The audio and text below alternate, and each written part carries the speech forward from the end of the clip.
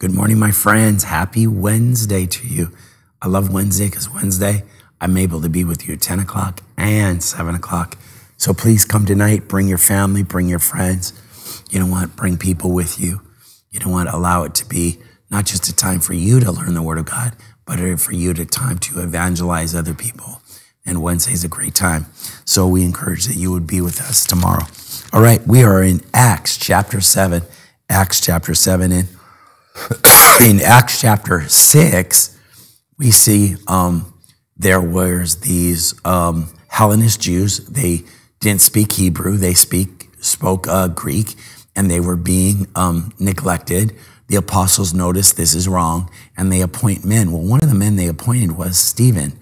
And Stephen is just filled, the Bible says, filled with the Holy Spirit. And he starts to minister to people. Well, as he starts to minister to people, some people are getting upset. The religious people start to get upset. Well, he stops and he starts to preach the gospel. I encourage you to read this whole 7th chapter. It's kind of a long chapter, so we're going to have to skip over it. But read it today, and you'll read he just starts preaching to them. And I want you to see what happens, and it's just very powerful. Skip on over to chapter 7, start with verse 44.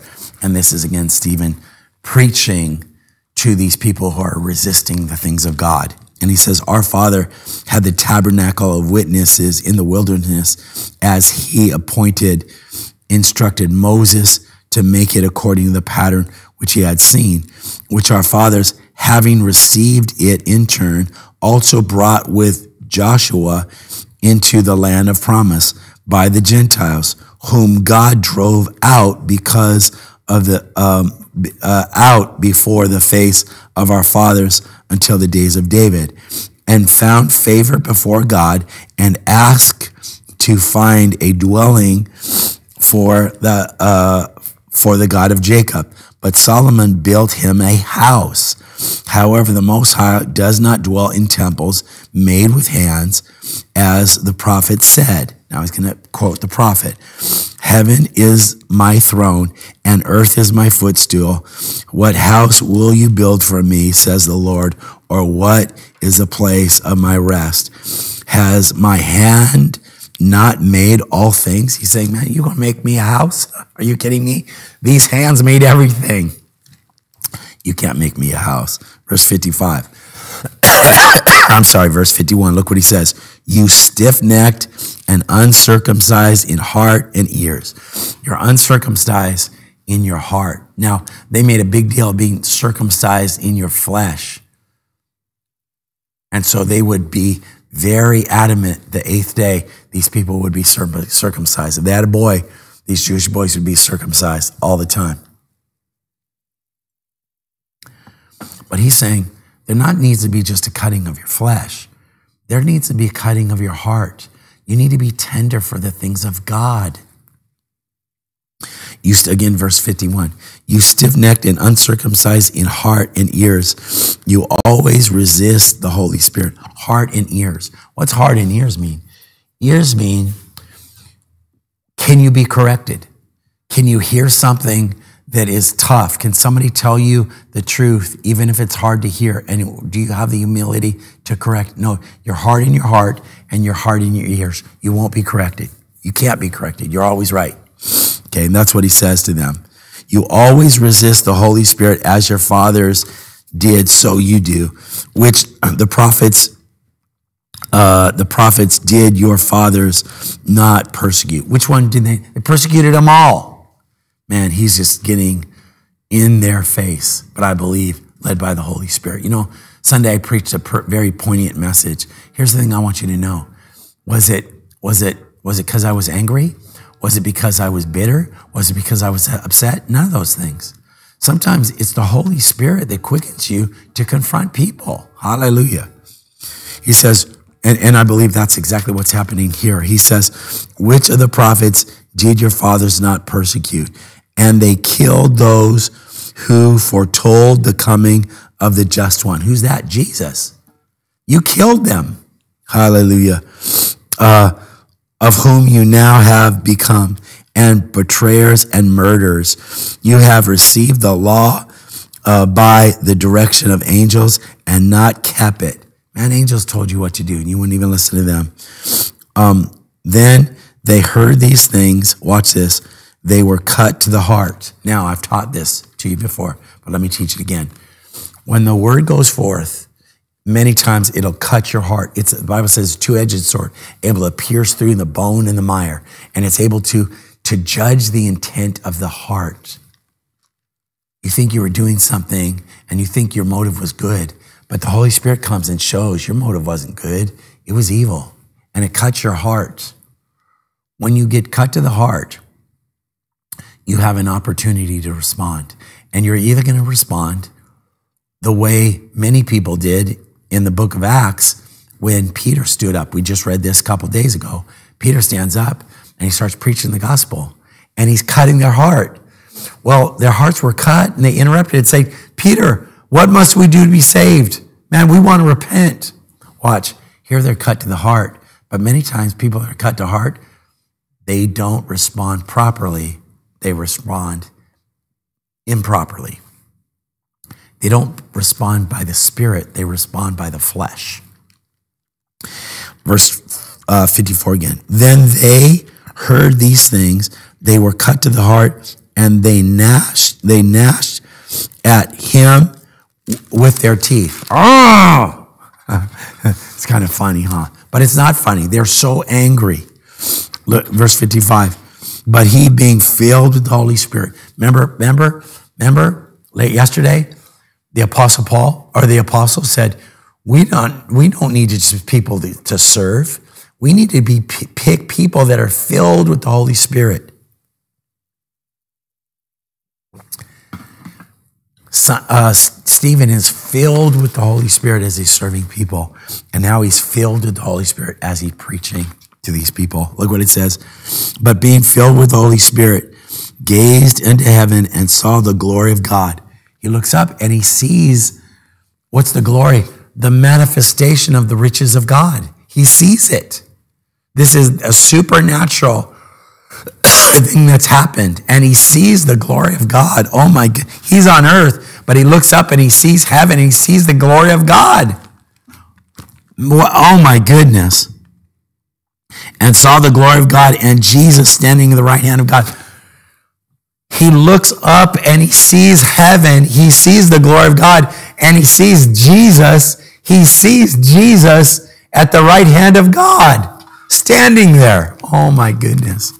Watch this. And said, look, I see the heavens opening and the Son of Man standing at the right hand of God. Over and over again in the apostles, Jesus is called the Son of God, but he's also called the Son of Man. And he says, man, I see Jesus. He's right there. Watch this. I see him standing at the right hand of God. Then they cried out with a loud voice, stopped their ears and ran at him with one accord. Now they're so mad at him, they're lunging at him. They're running in one accord. All of them are just lunging at him, running at him. And they cast him out of the city and stoned him. And the witness, watch this, and the witnesses laid down their clothes at the feet of a young man named Saul. Later on in the Bible, we read how this affected Saul greatly. They said, hey, Saul, they found this guy. They said, Saul, will you watch our coats?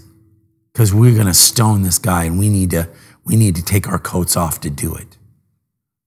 Oh my goodness. And they stoned Stephen as he was calling on the Lord and saying, they're stoning him, watch this. And as they're stoning him, watch what he's saying. Lord, do not charge them with this sin. And when he had said this, he fell asleep. Oh my goodness. Let me stop here and let me just teach you one thing. Let me just teach you one thing here. Evil people act evil. Evil people act evil. Unrighteous people act unrighteously. unforgiving people, people who won't receive. They sometimes are so nasty, so evil, so bitter, so angry. And they get so angry in this case. And all Stephen did was tell them the truth. They got so angry that they lunge at him. They, in one accord, are running at him. They're taking off their jackets and they're going to stone him. And as he is being stoned to death, his main concern isn't, stop, this is hurting me, I didn't do anything wrong.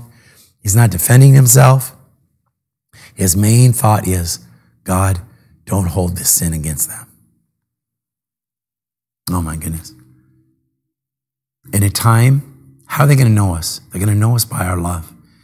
In a time of evil that is rampant in our world, can we not have contempt for the lost? Can we turn in our contempt and can we turn that into compassion? Can we turn in our bitterness for people who are coming against Jesus Christ? And can we turn that in for love, for compassion?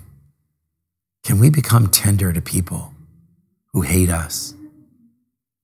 I believe it's going to be really, really important in these last days to come to the full knowledge of Jesus Christ, where you have the mind of Christ. When you do not, when other people treat you viciously, you treat them graciously. When other people treat you with contempt, you treat them with compassion. When other people treat you with bitterness, you treat them with love.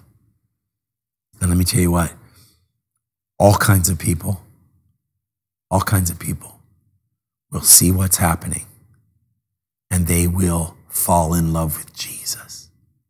Because when you and I do that, we not only talk to them about the reality of Jesus, but we show them the reality of Jesus. Let me pray with you right now. Father, I pray for those who are listening today. I pray for this Wednesday. May tonight be outstanding. May you add people to us like you added to the apostles.